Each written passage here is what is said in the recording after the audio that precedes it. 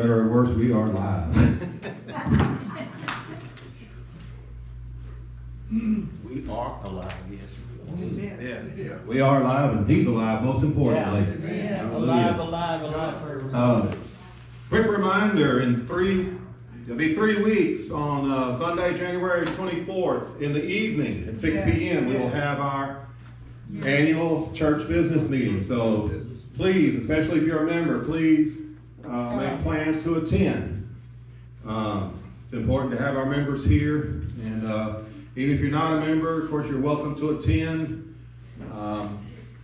They're not very exciting, so just warn you ahead of time, but they do go through quickly. They don't take very long, so we'll just cover any business needs to be covered, and we'll let you go home. So, and then Sunday, January 31st, the last Sunday of the month, will be Missions Sunday. So, and we thank you again because you're very generous when it comes to missions, and just thank you for all that you do towards the kingdom of God. All right, well, I think all of you either have your physical Bible or you have it on your phone this morning. There's nothing like the Word of God, amen? You know, it wasn't until I started back to church some 9.5 years ago that I truly discovered the Word of God, because before that, I might read it sparingly, but most of the time, the only scripture I got was at church. Whatever they covered at church that Sunday, that's the scripture I got, and that held me till the next Sunday. So, but what a discovery it was. And you know, there's probably no book that is more discussed than the Word of God. And that discussion can lead to disagreements, disputes, disapproval, distress, and even disdain. Because when you discuss the Word of God, you might displease or disturb someone because they dislike the Word of God. Some try to dismiss it, to discredit it, and would like for us to just discard it or dispose of it or make it disappear altogether. And because of disbelief in a lot of people, they disregard the Word of God and they disobey the Word of God. And they also discourage the reading of it or the studying of it or the presentation of it anywhere. You know, it's no longer in our schools. You can no longer display it in any public building.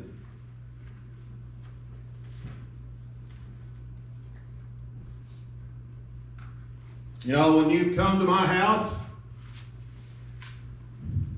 you come into my living room, you'll see my bookcase to the right, and on the first shelf are just a few of my Bibles on the first shelf, because I do have others throughout the house. If you keep walking, you'll see my oversized chair that I read from. It's not unusual to have 2 or 3 Bibles on that table. Most of the time they're study Bibles, and that's where I do my reading and studying and sermon preparation a lot of times. So you could say the Word of God is proudly displayed at my house. But when you live by the Word of God, you may notice that some family and some friends may dislike you. They'll dismiss you, try to disgrace you or discredit you.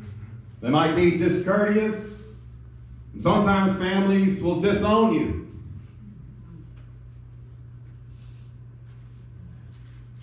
Those who refuse to discover the Word of God will be extremely disappointed and will be at a great disadvantage when it comes to eternity.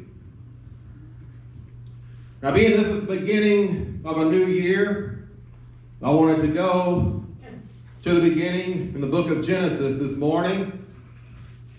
I didn't really, but I'm going to start Right at the very beginning, Genesis 1:1.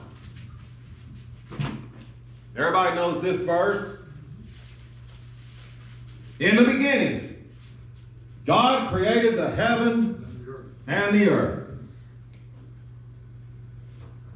Now that's pretty cut and dry. It's pretty plain. Not too hard to understand. And yet, there is disbelief regarding this passage. You have scientists and scholars and whoever else who disagree with this one verse.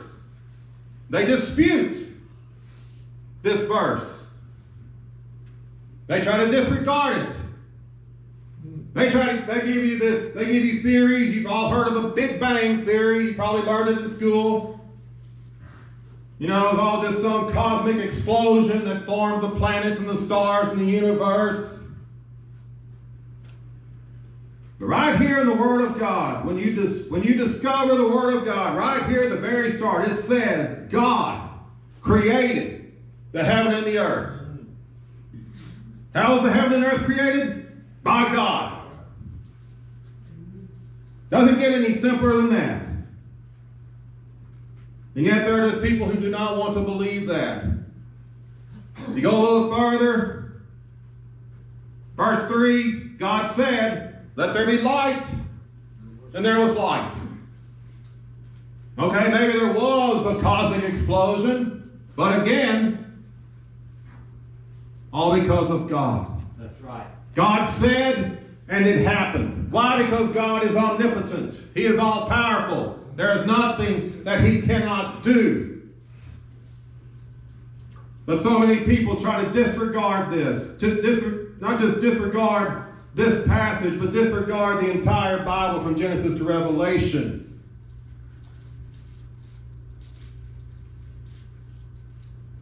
I'm so thankful to be part of a church that does not disregard the Word of God. Amen. Who adheres to the Word of God. So as I just mentioned, there is a lot of dissing when it comes to the Word of God. But there is also some missing when it comes to the Word of God. Because the Word of God can be misread. The Word of God has been misquoted through the centuries. It has been misinterpreted, misrepresented, misapplied. This leads to misunderstanding.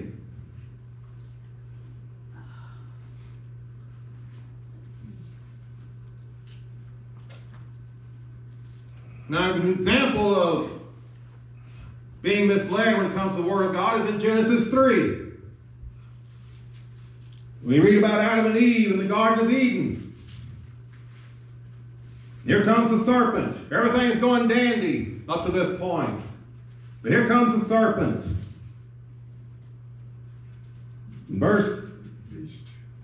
Chapter 3, verse 1. The serpent was more subtle than any beast of the field which the Lord God had made. And he said unto the woman, Yea, hath God said, You shall not eat of every tree of the garden? So here he is already trying to mislead Eve, trying to cast some doubt there. Did he really say that? Eve tried to reaffirm it and says, We may eat of the fruit of the trees of the garden.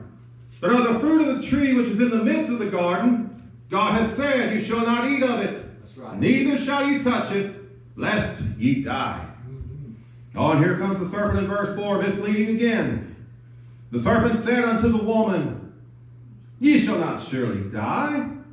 For God doth know that in the day you eat thereof, then your eyes shall be opened, and you shall be as gods, knowing good and evil.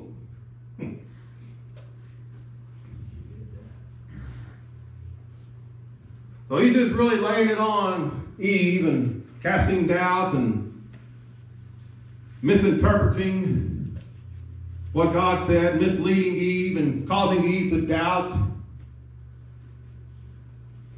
Adam, he's there. I don't know how far away he was standing, but he's watching the whole thing. I don't know. I guess he's just standing there with his finger up his nose. Oh, wait. Ah. Wait a minute. What's he doing? Why is she going? Wait, aren't we supposed to stay away from that tree? Oh, she just grabbed the fruit. Oh, she's eating it. She likes it. Oh yeah, I'll try some. So because they were misled and misinformed, Adam and Eve made a big mistake. Yeah. And they misbehaved. They disobeyed. And because of their misconduct, they were banished from the Garden of Eden. Yeah. And things weren't so hunky-dory as before. All because they disregarded what God had told them.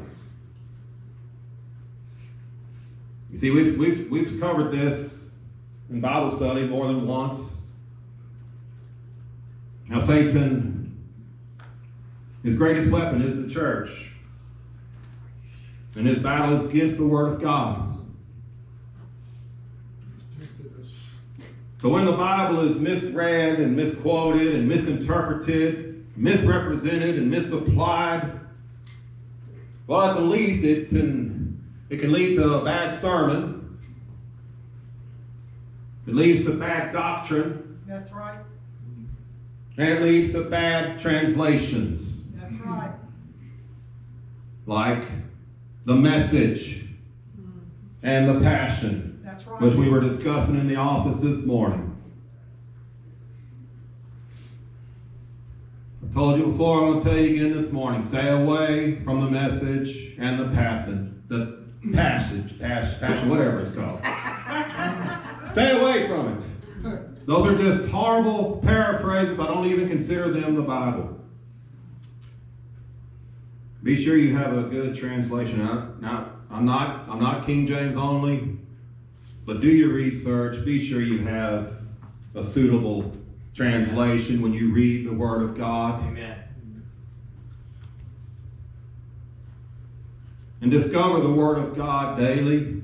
Because when you dig into the Word of God, you'll discover new things.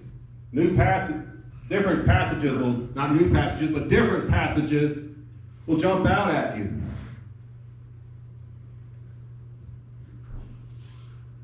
So read the Word. They have so many different reading plans that you can pull up on your phone or that you can pull up on the internet. You know, you have one year reading plans. You know, there's a 6-month reading plan. There's a 90-day. The best I ever did, I think, was 21 days. And that was just straight reading, not looking at notes or anything of that nature. Just reading it. Just getting it into my heart and into my mind. And when I finished, started over, grabbed another Bible. Because I got a new Bible a while back, a new study Bible, so I'm reading it at home. And when I finish it, I've got another one on the way. I actually forgot that I'd ordered it. I got an email the other day that says your order has shipped. What? What order? So I had to click the link. Oh yeah. Ordered another Bible. Linda will be thrilled. That she is. Oh, she is, because I'm running out of room. It's like I need to clear out some space upstairs, Larry, and bring some of my Bibles and books. But anyway, it's just a shame that there are just so many. You know, there are pastors out there this morning who are misleading their congregation. because they're misquoting, they're misinterpreting. You know, and you have people that make these horrible translations. They misinterpret it also to fit their agenda.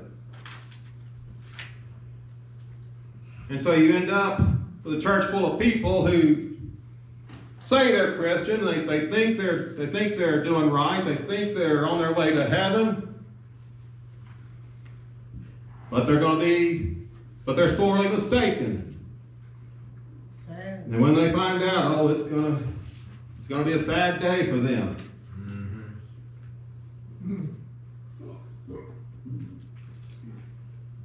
So I pray that you're never disinterested in the Word of God, and that you'll never allow yourself to be misled or misdirected or misguided or misinformed. As I said, read it through, read it again, read it again, read it again. Don't ever stop reading. Even if you just read one chapter a day, you're getting the Word of God into you. That's right. And whoever may be watching, if they're only watching 5 minutes, 10 minutes, well, hopefully they got enough of the Word of God that it planted a seed. You know, at least there is some good that can come out of Facebook. Of course, there's a lot of bad that comes out of Facebook too, and a lot of censoring lately. You can't hardly express conservative views or even Christian views without being censored or put in Facebook jail. Hasn't hit me yet, but I try to be careful what I post. But I'm not shy about my faith. And if I see a good quote or I see a good passage in Scripture, I'm not hesitant to share it. You know, I want everybody to know about the Word of God. I want everybody to see the Word of God, to read the Word of God, to hear the Word of God. I want new people to discover the Word of God.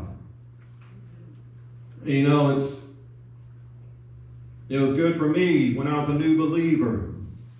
You know, when I discovered the Word of God, as I read through it again and again, I started increasing my discernment. And it's so important to have discernment in this day and age because of all the false apostles preaching a false Jesus, preaching a false gospel, misleading you.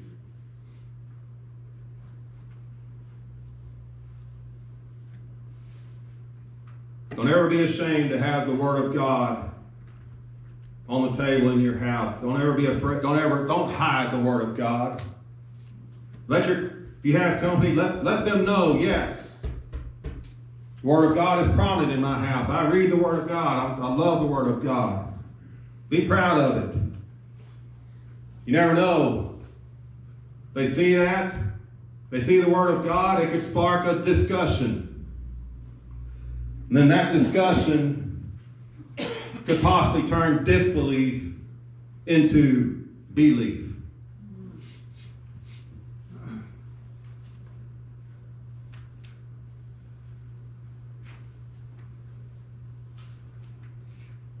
Isn't the Word of God great? Yes. And I love the Word of God. It's powerful. I didn't mark the scripture, help me, Pastor. It's powerful, sharper than any two-edged sword. That's in Hebrews. I think it's Hebrews 4:12.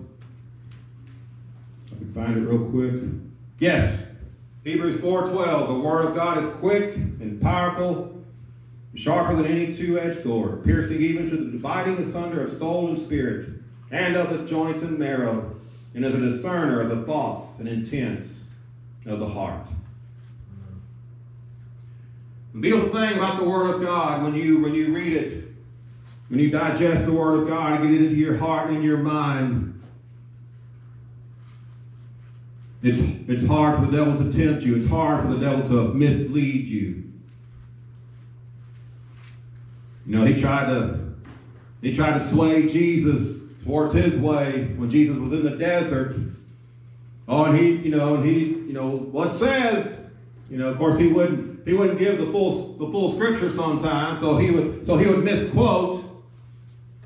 But Jesus knew the word because he is the word. That's right. And he would say, "It is written." Yep. Yeah. Basically told Satan, "You're not going to mislead me, bud. I know the word. I am the word. Get behind me. Get out of here."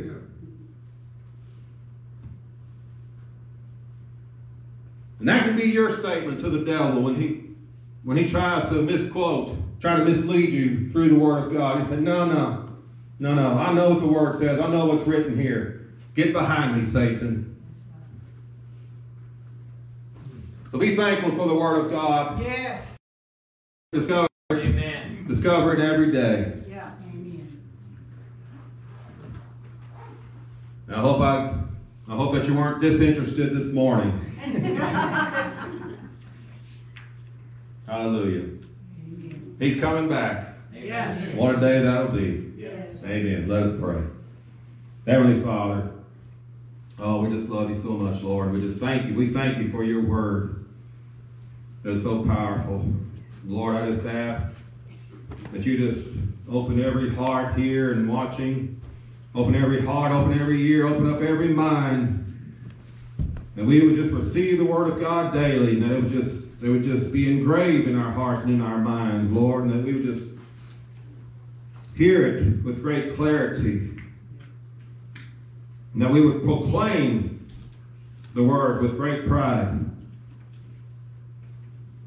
And pray that we could reach someone out there, someone who is in disbelief, Lord, and that we could sway them.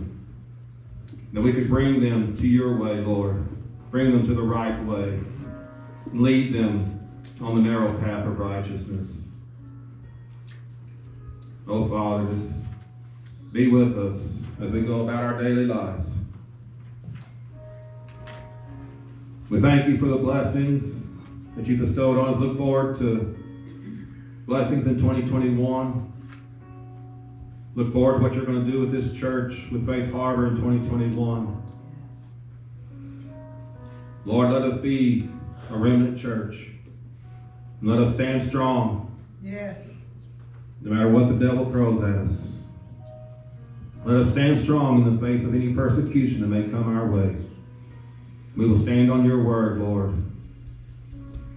And we will never be discouraged. We thank you, Lord, and give you all the glory and